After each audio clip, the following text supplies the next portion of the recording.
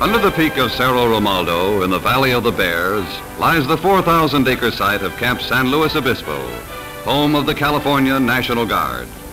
During World War II, 9 U.S. divisions totaling over 250,000 men were trained at this camp, and it has been pronounced one of the best military training areas in the United States.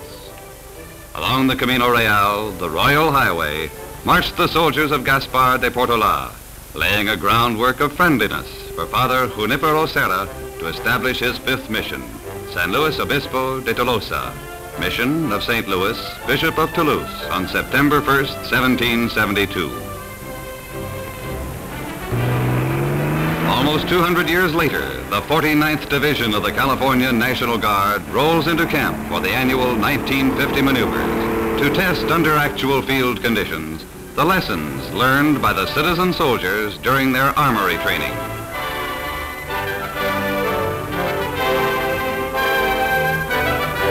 An important task awaits the 49ers as they pass this monument, a tribute to the California Guardsmen of World War I. In the assembly hall, the men disembarking from the motor convoys are briefed on phases of the encampment. Promoting friendship, recreation, and social welfare among the first 3 grades, the Sergeant's Club provides entertainment and refreshments for the non-coms. Located near the center of the camp, the Service Club provides a center where the enlisted men may relax on off-duty hours and where they entertain their friends and relatives. In the all-denominational chapel in the camp, the chaplains hold services of every religion, Catholic, Protestant, and Jew, giving spiritual guidance regardless of creed.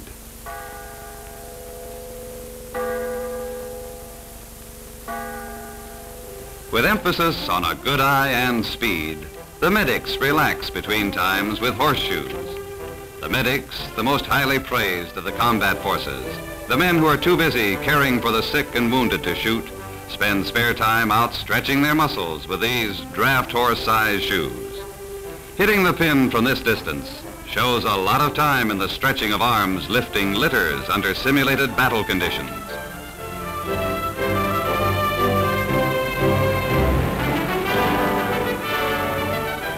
The recoilless rifle. This piece of ordnance is one of the most maneuverable of all. The men are taught through intensive training to deliver prompt and accurate fire on stationary or moving targets. The 75mm recoilless rifle has a range of 7,200 yards with a maximum distance of 5 miles, is 82 inches long, and has a single-shot breech-loading system. Selected men who are precise and exact in their efforts and have the ability and sense to react quickly handle these rifles. The men on the 57mm take the rifle through a dry run. When the general direction of fire has been designated, the men in the group rush the parts to the point of firing.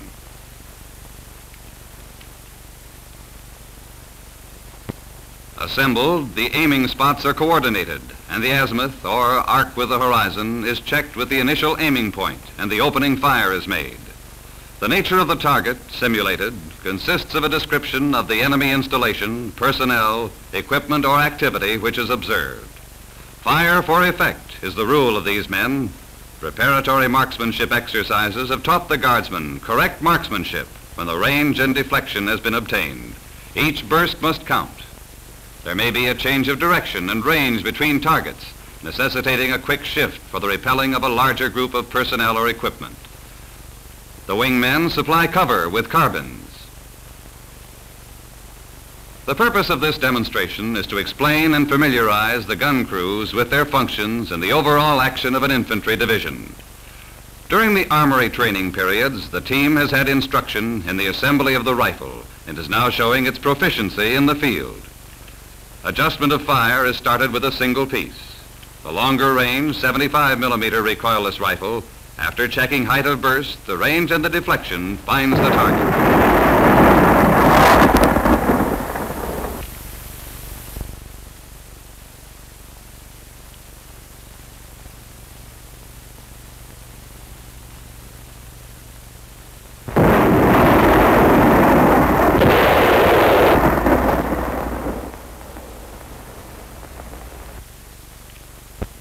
The bazooka, immortalized by Bob Burns. The combat soldier of World War II, even though of small experience, learned to appreciate the hollow horn. Not a mortar, not a rifle, just a hollow tube with the firepower of a small artillery unit. The two-man unit was used as an on-the-spot armor disposer, as any infantry veteran will attest. This is the first time these men have fired the bazooka, and they're receiving instructions in the method of operation from a weapons specialist. When the gun is loaded, the assistant gunner signifies readiness by tapping the gunner on his helmet, and away it goes for a 1-2 punch.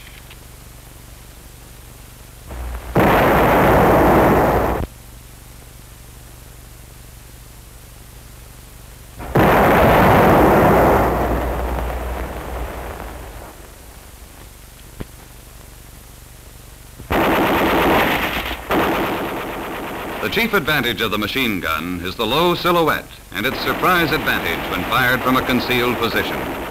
In addition, the mobility of the weapon can make the difference between losing an advantage or retaining an initiative while heavier firepower is maneuvered for support of an offensive. The machine gun, with its paintbrush technique, immobilizes attacking infantry while heavier weapons dig in. The Field Artillery Training Program for units of the California National Guard is prepared and executed under the supervision of regular Army instructors. Despite the fact that only 2 weeks are allotted every year for actual field problems, the intensive instruction at the annual encampment creates a feeling of realism in which the red legs, by the sweat of their brow, put into actual practice the things they've learned in their armory.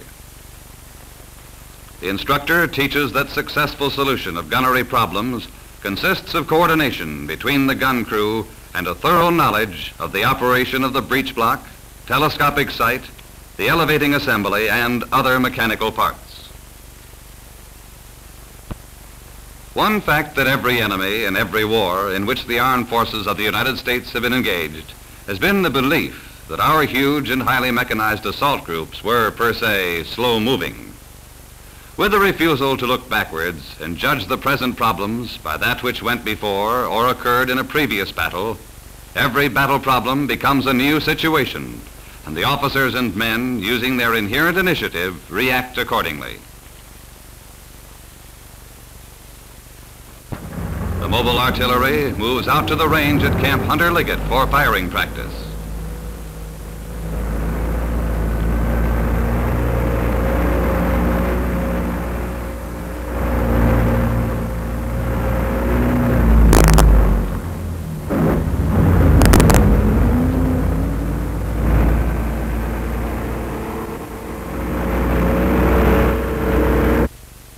From the Fire Control Center comes the designation and the laying of the pattern of shells in support of the individual assault troops. The primary purpose of an artillery unit is to occupy a position and open fire on the enemy in support of the action of the force of lesser ranged weapons, such as infantry, with their lower caliber weapons who are making the assault.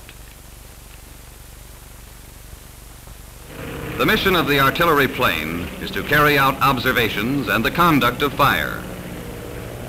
On the plotting boards, the aiming points are determined from data supplied by observers to the Fire Direction Center, and with a rapid calculation, the battery pieces are loaded and readied for the fire order. Successful operation of the 155 millimeter depends on the complete teamwork and coordination of the gun crew.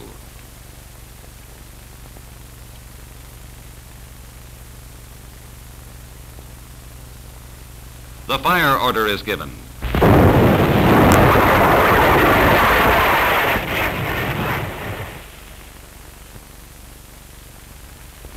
As soon as the battery position is occupied, the commander determines the maximum elevation and determines the over-target range. Judging from the burst, he then determines the minimum range. The third shot will be on target.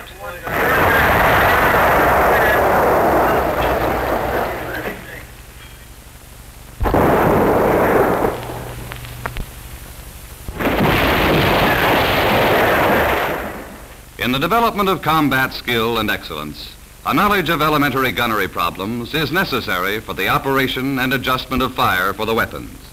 The training during the annual encampment gives the citizen soldier the hand-eye coordination that is emphasized for the success of gunnery problems. The plotting is relayed to the 105 millimeter gun. When the target area has been hit, the commander calls for the type of ammo necessary for target.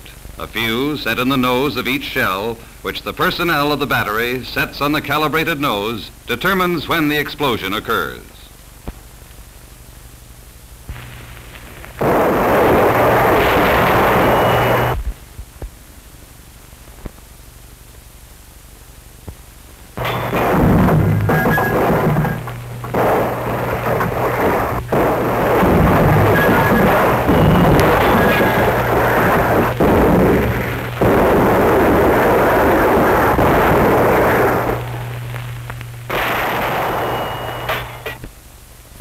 The mess officer's first command is, don't forget the person you serve. It doesn't have to be attractive, but it must be good to eat. So you get your ice cream on top of your mashed potatoes. With a flip of the wrist and a quick eating of the peas, you have a place for the dessert.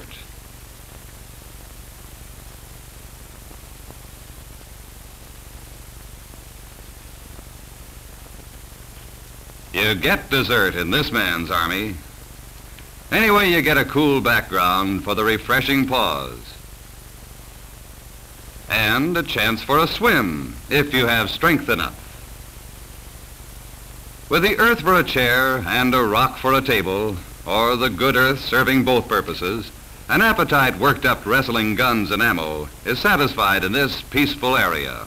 It seems that some did have strength enough. And some who are alert enough to remember the suits of cards. No, not canasta. This is blood poker for matches.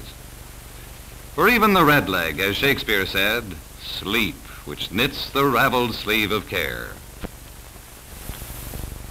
In addition to his other duties, it's a cinch that any officer in any command will, if he lives long enough, become a mess officer. Any of the top brass can give you long and no doubt boring details of their times as mess officer. How they learned as corps, divisional, regimental, or long ago as platoon officer in charge of groceries. The headaches concerned with seeing that Private John Smith, that new and impressionable recruit, was supplied with fresh meat. In these days of economy, the courses in mess management for officers in the National Guard conducted at the food service schools show how the management and the logistics of food is handled. The competent mess officer and steward knows how to handle the cook, keep records, and to have a thorough knowledge and understanding of the principles of cookery. In addition, he must know how to purchase these tremendous amounts of food that he is dealt. Though in this case, he's not buying. For actual outlay of cash, he must nevertheless be sure that what is issued him is of the best.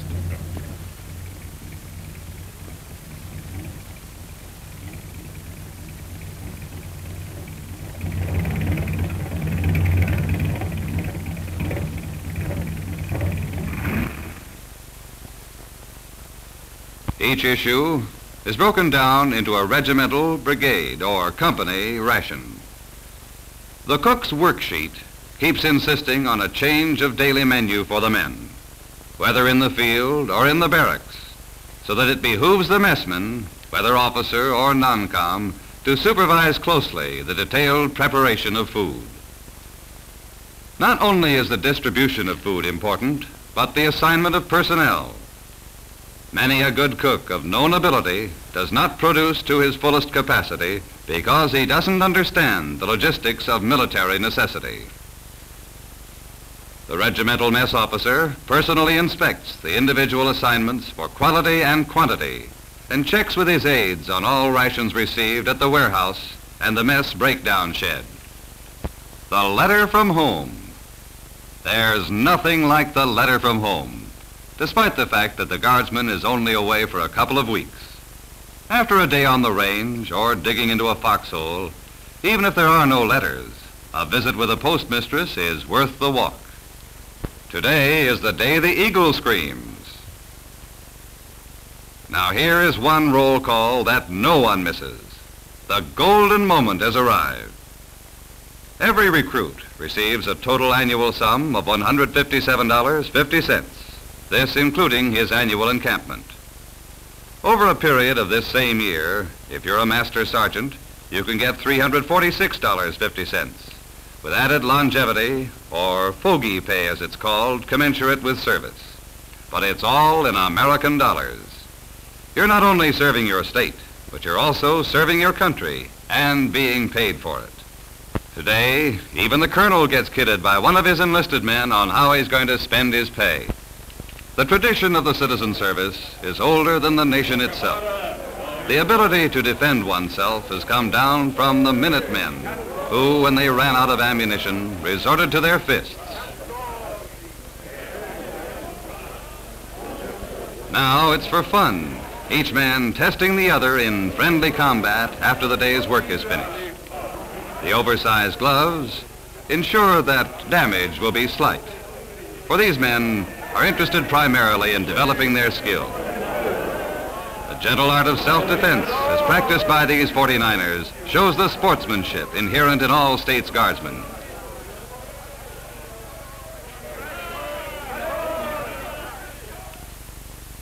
Sport has always played a great part in the lives of Americans.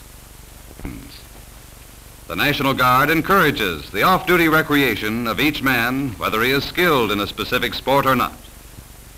And the too often neglected sport of volleyball provides fun for the new player, as well as teamwork and exercise for the more skilled. And speaking of sport, the beachhead guerrilla, having received his first lesson in the Army Extension course in map reading, infantry, special text number 4, tries a bit of reconnaissance with tentative approach, sounding out possible contact. And of course, the inevitable record of the last assault.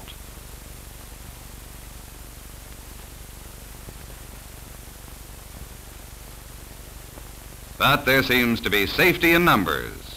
Not pleased, but appeased, as what girl wouldn't be?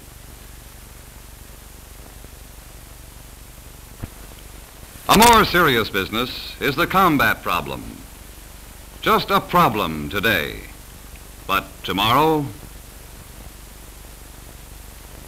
The National Guard is always preparing for its vital role as guardian of America's security.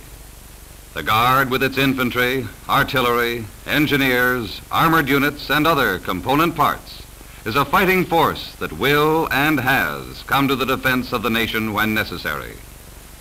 The mission of the Guard is to provide a reserve component for our armed forces, capable of immediate expansion to war strength, and able to furnish units such as this 49th Division, fit for service, trained and equipped for combat in the defense of our country.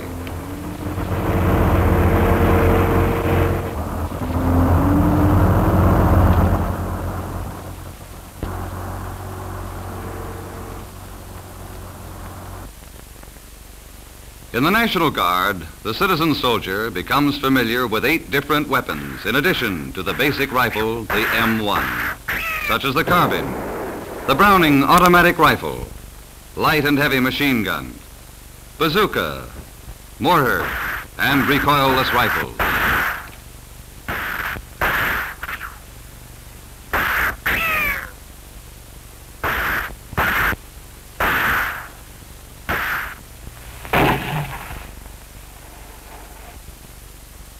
The men on the walkie-talkies, observing enemy operations and passing on the information received, are the eyes and ears of the combat troops. Under fire, the infantryman has a difficult time even listening to messages when he is in action.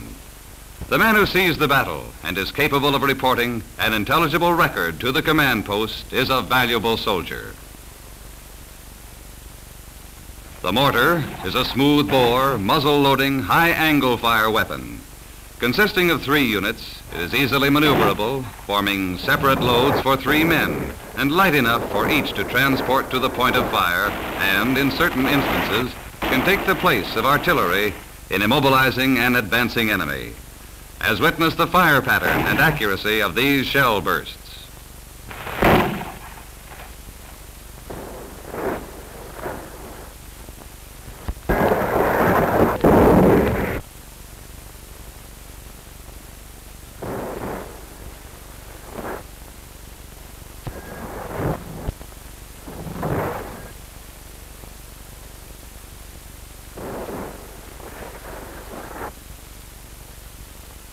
Whether it is a finger treated for antitetanus or a battle wound, the medics are in their pitching. Better equipped than forward area aid stations have ever been before, the medical battalion sees to it that the man injured in action is taken care of immediately. Based on the idea of the Army Medical Corps mobile surgical hospitals, which travel from point to point behind the division's front, the medics get the wounded to these bases. The 126th Medical Battalion, training as a unit, go through the combat problem, rescuing the wounded and giving first aid and treatment under fire.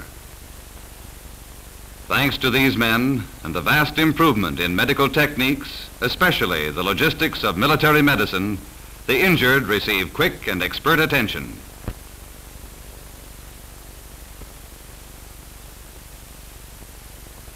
After the injured man has been bound up and treated for shock, he is taken to the nearby medical base.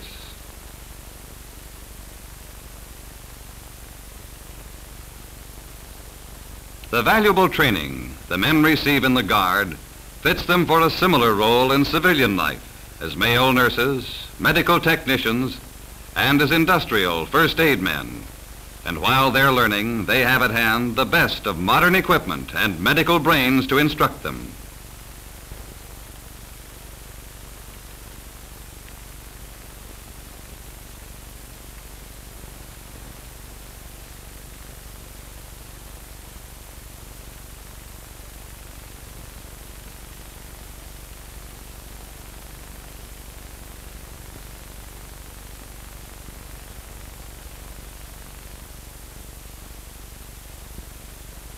Following the adjutant's call, the officers and men to be decorated come forward to receive their decorations.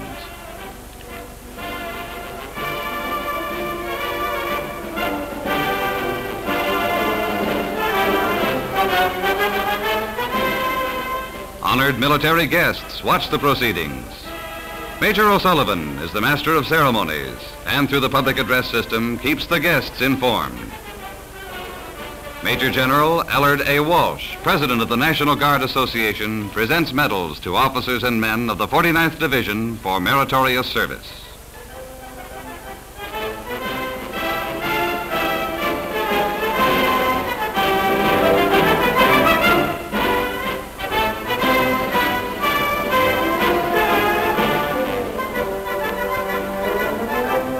Distinguished officers representing all of the armed services occupy the reviewing stand as the mighty 49th passes in review.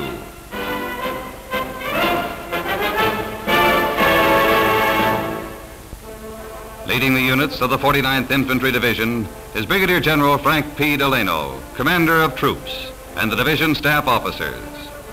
Before 4,000 guests and high-ranking officers of the Army, Navy, National Guard, Marine Corps, and Coast Guard, the 49ers pass in review.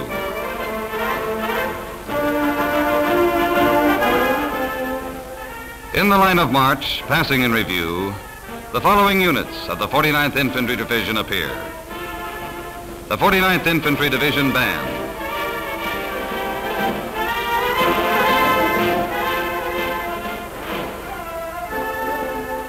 The 159th Infantry Regiment.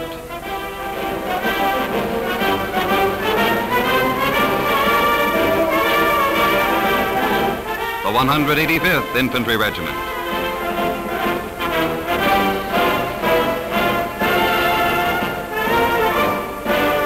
The 184th Infantry Regiment.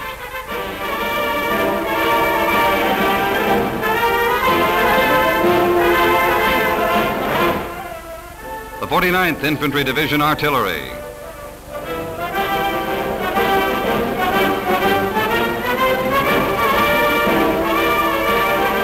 The 636th Field Artillery Battalion.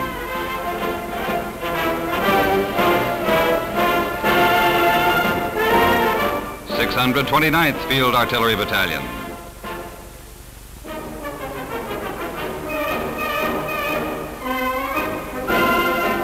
164th Field Artillery Battalion,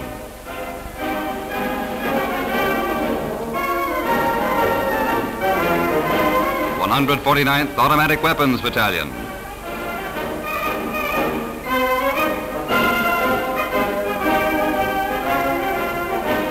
637th Field Artillery Battalion,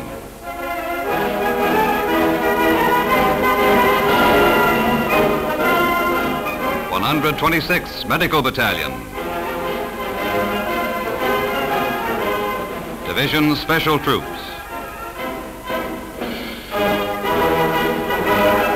579th Combat Engineers,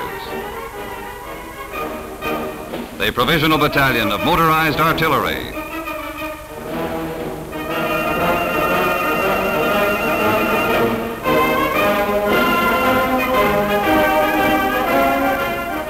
149th Tank Battalion,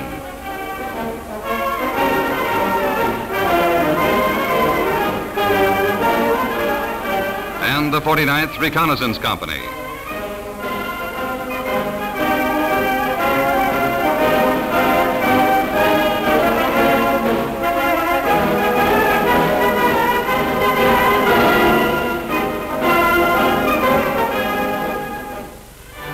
The 1950 annual encampment ends. To preserve the peace, we must be strong. The prime purpose of our military policy is the prevention of war. In our democracy, where the government is truly an agent of the people themselves, these citizen soldiers, members of the 49th Division of the California National Guard, volunteering their time as well as their technical excellence and competent leadership, show that our most serious military problems will be solved.